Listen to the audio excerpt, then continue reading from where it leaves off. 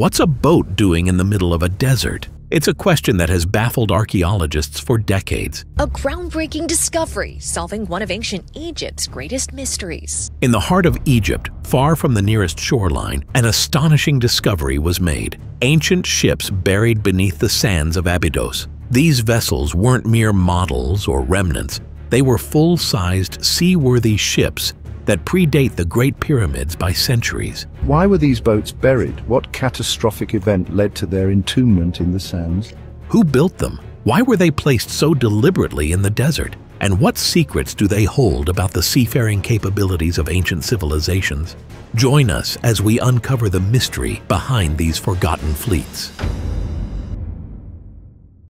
The discovery at Abydos. In 1988, a fierce desert storm swept across one of Egypt's oldest archaeological sites near Abydos. As the sands shifted, they revealed something unexpected: wooden beams protruding from the ground, hollowed out and weathered by time. For years, this strange find remained a mystery until an American archaeological team returned to the site in 2000. What they uncovered would change history. Buried beneath the desert were the remains of a massive fleet of 14 ancient boats, each about 70 feet long, lying side by side, perfectly parallel to one another. These weren't models or decorative objects. They were full-sized ships. The wood, though degraded and riddled with termite damage, was still preserved enough for scientists to extract samples. What they found shocked them. Radiocarbon dating revealed that these ships were nearly 5,000 years old, making them the oldest fleet ever discovered. Their age placed them at least 500 years before the construction of the Great Pyramids at Giza. But how did such massive ships end up buried deep inland, miles away from the Nile's current course? Initially, scholars believed that these vessels once floated on the banks of the mighty river. Yet further studies debunked that theory. The Nile had never flowed close enough to this burial site. Even more curious, if these boats had been docked on a riverbank, their positioning would have been haphazard. Instead, they lay neatly aligned, as if intentionally arranged. Excavations revealed that each ship rested within its mud brick vault, a chamber designed to house it perfectly. These enclosures were about a third the size of a tennis court, with mud brick walls lined with over 120 boat drawings, carefully painted on whitewashed surfaces that had somehow survived the ages. Though local villagers and early explorers knew of the site's existence for over a century, it wasn't until the 21st century that the true significance of the Abydos boats was understood. Their deliberate placement, their scale, and their craftsmanship spoke of a civilization capable of remarkable engineering feats. These ships were not just buried, they were entombed, in a manner strikingly similar to how pharaohs were buried with treasures for the afterlife. Significance of the Abydos fleet. The discovery of the Abydos fleet wasn't just another archaeological find. It rewrote a crucial chapter in our understanding of ancient Egyptian engineering and shipbuilding. Prior to this, most evidence of Egyptian ships came from small wooden models found in tombs, like those discovered in King Tutankhamun's tomb, where 35 miniature boats offered insights into nautical life. But models can only tell so much. The ships at Abydos were the real deal, seaworthy vessels, capable of transporting dozens of rowers across water. These weren't primitive rafts or dugout canoes either. Unlike earlier boats made from hollowed-out tree trunks or bundled reeds, the Abydos fleet was crafted from planks lashed together, a shipbuilding technique that marked a significant technological leap. This method, known as shell-first construction, was rare at the time and suggests a far more advanced understanding of maritime craftsmanship than previously believed. But perhaps the most astonishing detail? The wood itself. There are no forests in Egypt's desert. The nearest source of quality timber, specifically cedar wood, was Lebanon, hundreds of miles away. Now first, like always, be sure to hit the like button down below. It helps us out tremendously with the reach of this video. Thank you. This means the builders of the Abydos fleet had not only the resources but also the logistical capability to import massive quantities of timber across great distances. Such an enterprise would have been reserved for the elite of society, likely the pharaoh himself. The arrangement of the ships, each resting in its brick-lined chamber, adds another layer of mystery. These vaults weren't simple pits. They were carefully designed enclosures, almost ceremonial. The walls were adorned with intricate boat drawings, reinforcing the significance of these vessels. Their placement, construction, and materials suggest they were never intended for regular use. Instead, they were purpose-built, likely symbolic, and possibly ritualistic. A fleet designed not for earthly waters, but for a voyage beyond life. The Abydos fleet, therefore, wasn't just a collection of ancient ships. It was a monument to early Egyptian ambition, showcasing their technological prowess and spiritual beliefs. Symbolism and purpose of the boats. To truly understand why these monumental ships were buried in the desert, we have to step into the spiritual world of ancient Egypt. In their belief system, life didn't end with death. It transformed. And to journey into the afterlife, one needed a vessel worthy of the gods. Central to this belief was Ra, the Egyptian sun god, who sailed across the sky during the day and navigated through the underworld at night aboard a solar boat. The pharaoh, seen as the earthly embodiment of Ra, was expected to follow the same cosmic journey after death. Thus, for the pharaoh to be reborn each morning, just like the sun, he too required boats for the afterlife. This is where the Abydos fleet takes on its deeper meaning. These ships weren't mere tools for earthly travel. They were vehicles of spiritual passage, crafted to accompany the pharaoh's soul on his eternal voyage. Their burial near Abydos, a sacred city associated with Osiris, the god of the afterlife, strengthened this symbolism. The boat's orientation, perfectly aligned and meticulously arranged, echoed the order and harmony Egyptians believed governed both the cosmos and their society. Even Khufu's solar boat, discovered beside the Great Pyramid centuries later, followed this tradition, providing the pharaoh with transport for the next world. Yet despite their grandeur, scholars remain unsure whether the Abydos boats ever touched water.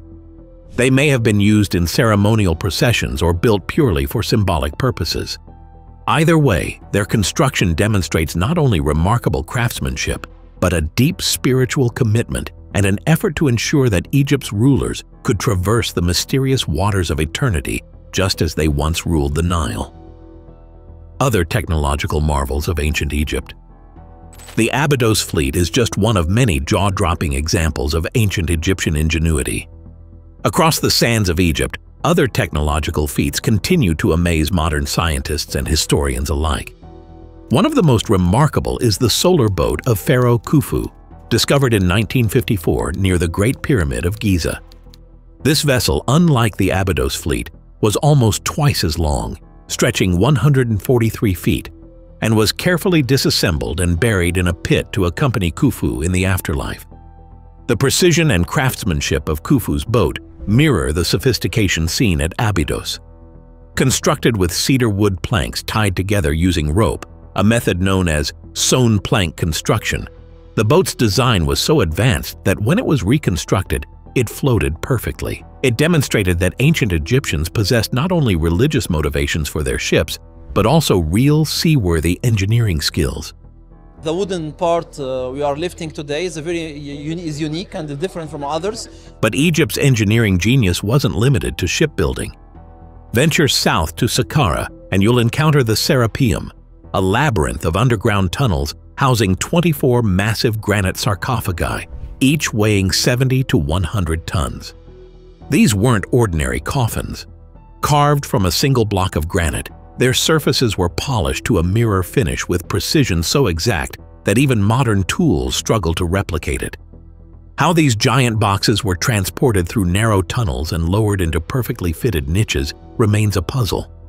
The tunnels themselves were only slightly wider than the sarcophagi, leaving no room for hundreds of workers to maneuver. Some speculate the use of sand-filled chambers to lower the boxes, a technique requiring incredible skill and coordination. Adding to the mystery is the speculation that these sarcophagi weren't just for burying sacred bulls, as traditionally believed. Some theories suggest they might have been sealed energy chambers, utilizing the piezoelectric properties of granite under pressure. The notion is controversial but reflects the open questions surrounding ancient Egypt's technological prowess. Together, these marvels, whether ships buried in the desert, boats hidden near pyramids, or sarcophagi carved with uncanny precision, point to a civilization that blended spiritual belief with technological mastery, creating artifacts that continue to challenge modern understanding. Global context. Other mysterious ancient ship discoveries. While the Abydos fleet offers an incredible glimpse into Egypt's early mastery of shipbuilding, it's far from the only example of advanced ancient maritime technology. Across the world, other civilizations built remarkable vessels, raising the question, did these cultures develop seafaring independently, or was there a transfer of knowledge across distant lands? Take, for example, the Viking longships of Scandinavia, sleek, fast, and designed to navigate both open seas and shallow rivers. These vessels appeared thousands of years after the Abydos fleet, yet their construction shows an advanced understanding of hydrodynamics and ship stability. The Vikings used overlapping planks, known as clinker-built construction, allowing flexibility and strength in rough waters.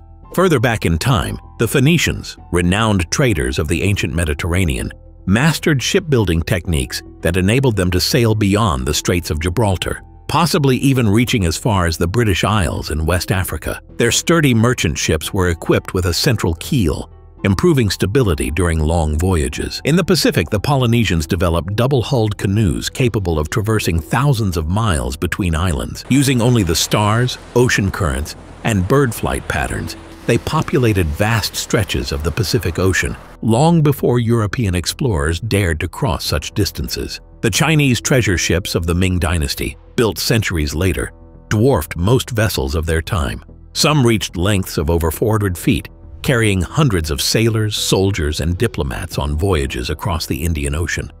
These global examples raise intriguing possibilities. Was the Abydos fleet a unique innovation of early Egypt, or did it reflect a shared legacy of maritime knowledge that spanned continents? Some historians suggest cultural exchanges between ancient societies, while others argue for the parallel evolution of seafaring that developed independently wherever human curiosity met the challenge of water. In any case, the Abydos ships stand among the earliest known examples of advanced shipbuilding, proving that human ingenuity on the water has deep, interconnected roots. The lost city of Aten.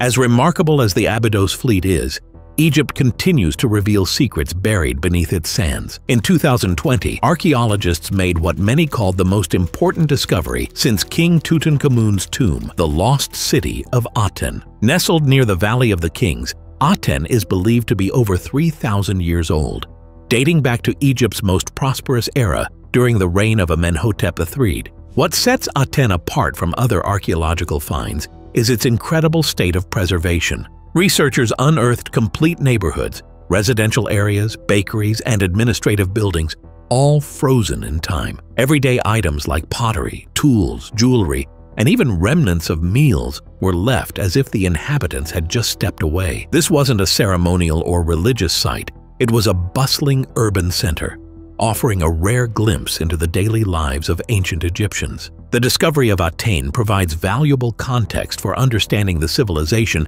that built monumental structures like the pyramids and the Abydos fleet. It demonstrates the organizational skill, resource management, and technological capabilities that supported such grand projects.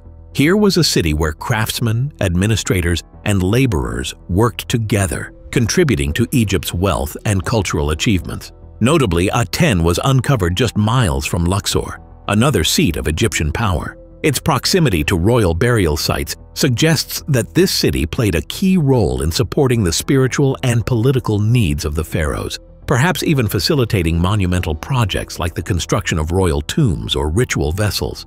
As research continues, Aten promises to unveil more about the social fabric of ancient Egypt, reminding us that behind every great monument and fleet, there were vibrant communities of people whose daily efforts made those wonders possible. Unanswered questions.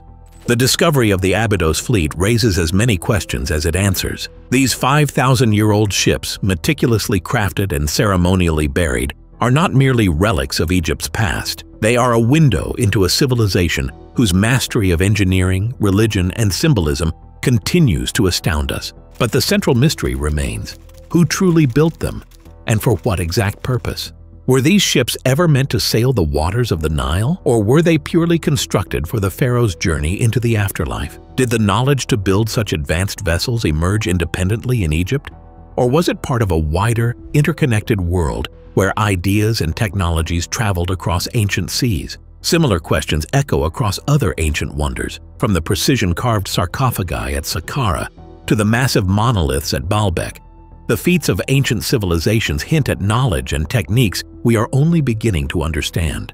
Did these cultures possess lost technologies or methods that have slipped through the cracks of history? Or were they simply the result of human ingenuity pushed to its limits, driven by necessity, belief, and ambition? Each discovery, whether a buried ship in the desert, a hidden city beneath the sands, or a forgotten tunnel beneath a pyramid, reminds us that history is far from complete. With each layer of sand removed, new puzzles emerge, some solved, many left for future generations. The Abydos fleet, standing silent beneath the Egyptian sun, is a testament to our ancestors' ability to dream beyond their time. Their ships, though stationary, continue to carry us on a journey not across rivers or seas, but deep into the mysteries of the past.